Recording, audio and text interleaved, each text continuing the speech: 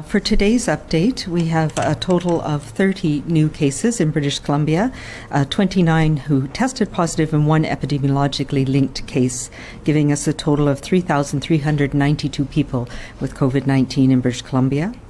That includes 1,051 people in the Vancouver Coastal Health Region, 1,750 in the Fraser Health Region, 142 people on Vancouver Island Health, 315 people in the Interior Health Region, 77 in the Northern Health Region, and 57 people who reside outside of Canada.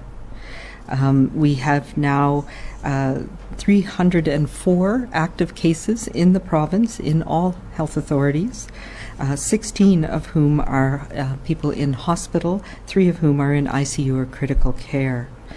We have 2,898 people who are fully recovered, and unfortunately we've had one additional death in the last 24 hours in a person in long-term care, bringing our total number of people who have died from COVID-19 to 190, and our condolences go out to the family and the community of this person. We have no new healthcare facility outbreaks, and we continue to have outbreak in 1 long-term care facility and 2 acute care facilities.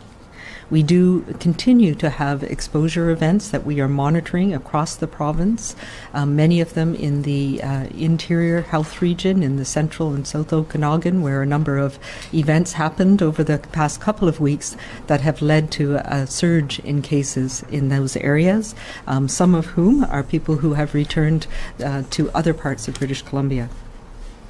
As we know, this virus can be a stealth virus. We have seen it move around our province, sometimes silently, with far-reaching impacts and serious consequences. Inside or outside, visiting a friend or out for dinner, being around crowds of people, especially people you don't know, puts you and your family and your friends at risk. Instead, for you and those you care for to stay safe, we need you to keep your groups small. Only spend time with those that you are closest to, those you know, and use your layers of protection when you're around others. Our restaurants have a requirement of no more than 6 people per table. That is a manageable group that reduces risks. You can use this number as your guidance for other social activities, whether it's a small group going to the beach, whether you're going to a park, whether you're going to have a get-together at a friend's place. Keep your groups small. That is what is going to prevent transmission to more of us in our communities right now. If you are going into a small store or taking transit where it is difficult to maintain our safe distances, then wear a mask. That's part of our layers of protection for ourselves and for each other. You can protect your household bubble, your family, your close friends, by being mindful of those around you and giving each of us the space to stay safe. Everyone deserves to have a fun summer, and I think we need it here in BC and across the world with what we've been dealing with for the last few months. But it needs to be a safe summer as well.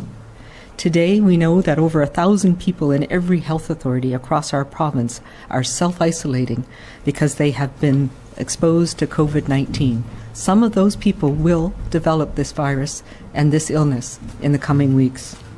And they've exposed a good proportion of those people were exposed at parties and events that have happened over the last few weeks in the Central Okanagan, particularly in and around Kelowna.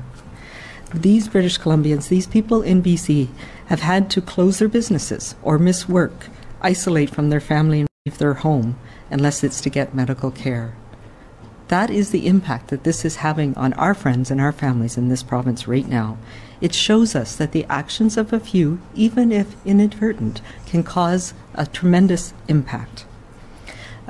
We are in the process of introducing an order. I will be introducing an order requiring those who rent properties, whether it's boats, rooms, Airbnb, houseboats, or houses, to limit the numbers of guests and visitors to those premises as part of those rental agreements.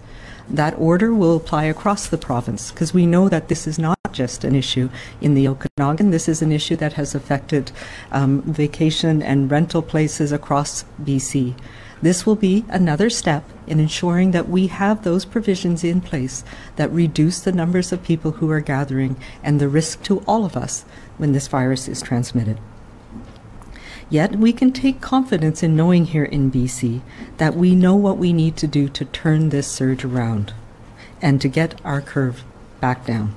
I encourage everyone to be the voice of compassion and reason, and to call out your friends if they're not feeling well and they want to go out with you, or if they're supposed to be staying home and isolating. Support them in doing that so that we can stop this transmission, stop these chains, and get back to our summer and our fun.